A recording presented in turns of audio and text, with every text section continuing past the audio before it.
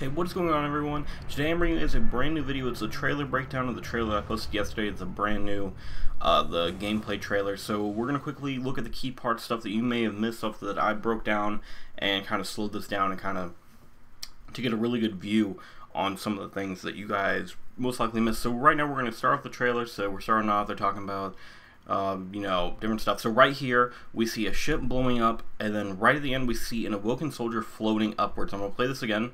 So what I think this is, basically, the Awoken are helping us take out the Dreadnought, and are basically using their fleet while we attack them. So that was an Awoken soldier. So I'm going to have multiple stuff to back up this claim throughout the entire video, you guys will see. So we're going to keep playing the trailer. You know, they're talking about we killed Crota, all this other stuff. We angered the Taken King. And then right up here, right about here, we see more Awoken ships flying into the Dreadnought while being shot at. So they're in the middle of a fight. We have these 3 Awoken ships, as we can see from the House of Wolves. You know, we all have them now. But I'm pretty sure those are just the Awoken soldier ships, because we saw that one Awoken soldier floating up. Alright, so right here, something really cool is this new helmet. And it looks like a weird triangle tooth-shaped thing. And I'm really hoping this is going to be a legendary helmet, and let me explain to you why, because if this is a legendary helmet, then we can count on different, like, cosmetic views for legendary items. So that's going to be really cool.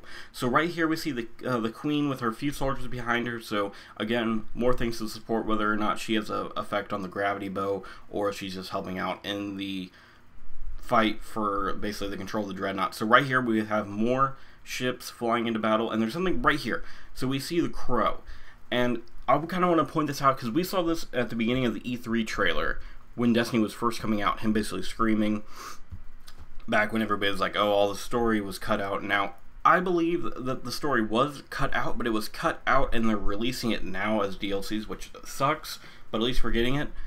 But at least we're getting it now, so I mean, I guess that's really what counts. But anyways, guys, after all this stuff, we're basically going to be expecting a really awesome DLC coming out in, you know, about 2 weeks from now. But if you guys enjoyed this video, make sure you guys leave a like and comment, because it means a lot to me and Lights. And if you guys didn't, you know, leave a comment saying what we can do to improve, because we're going to be posting daily Destiny content for, you know, as far as foreseeable future and the unforeseeable future. But if you guys enjoy this video, make sure you guys leave a like and comment. Make sure you guys subscribe. We are giving away a copy of Taken King once we hit 1K subscribers. And this has been Xylo, and I will see you guys in the next video. Peace!